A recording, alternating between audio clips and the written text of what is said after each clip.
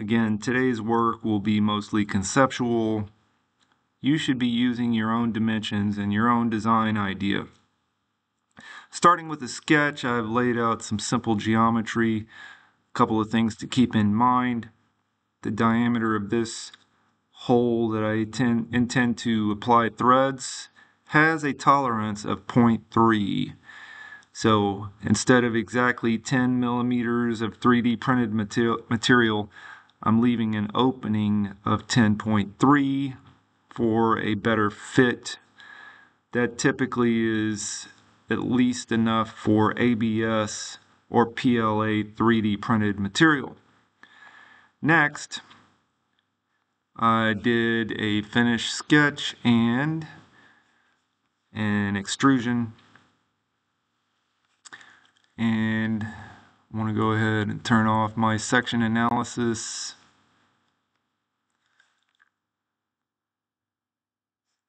With the section analysis off, you can see that this is a very basic shape, kind of like a donut with some flat surfaces. The flat surfaces I will use then to adhere to the bed of the 3D printer. The threads, I'm using the exact same thread pattern from my valve in the previous menu. Check the playlist for the previous menu item. And then I applied a different sketch on top of that. Let's go ahead and edit that sketch so you can have a look at some of that geometry. This sketch consists of essentially a perimeter profile plus this rib that would stick flat to the bottom of the 3D build plate as well. Your 3D printer usually wants something flat to stick to. Otherwise, your 3D printed material can break loose.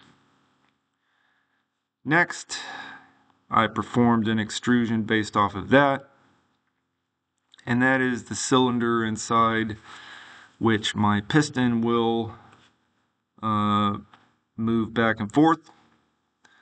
And then finally, another sketch on top.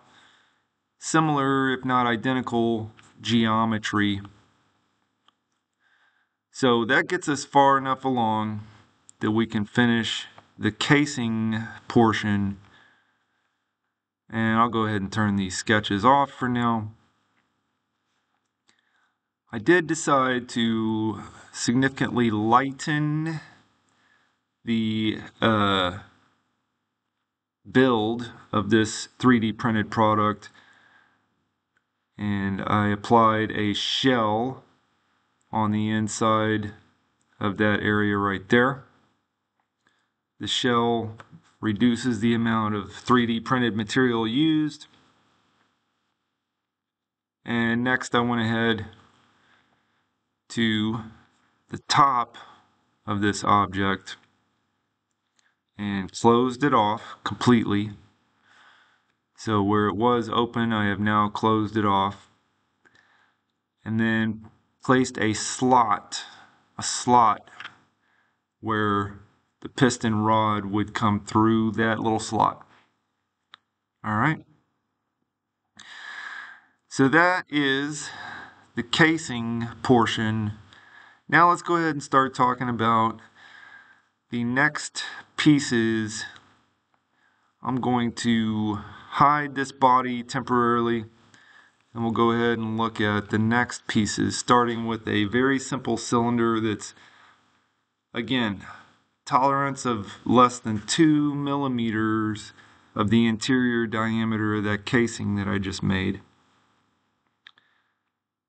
And obviously I need to create the rod that attaches to the piston. So from that point in time, it's a matter of converting bodies to components. So that most recent body I named plunger, and it's inside there. And then The previous body I named casing, and that is what wraps around it. Finally, I did go ahead from the assemble menu and perform a joint. I will take a minute and explain this joint. The last step of my process is going to be to assemble everything. So since I had the piston design open, I started my assembly here. I'll go ahead and turn the section analysis back on so you can see when I animate this joint. Alright, you get to see the action of the piston. Alright, and that's exactly what we expect it to do when it receives pressure or there's no pressure on it. If there's no pressure on it, gravity would allow it to fall back down. When it receives pressure, it gets pushed back up. So we can escape out of that. And I will turn the section analysis off, and I will show you everything you need to know about this particular type of joint. This one is called a slider joint. Okay? And I set some thresholds to ensure that it doesn't go beyond the bottom of this cavity and into the threaded area. Okay? And I made sure to slide it across the Z axis. So that then creates a relationship between those two parts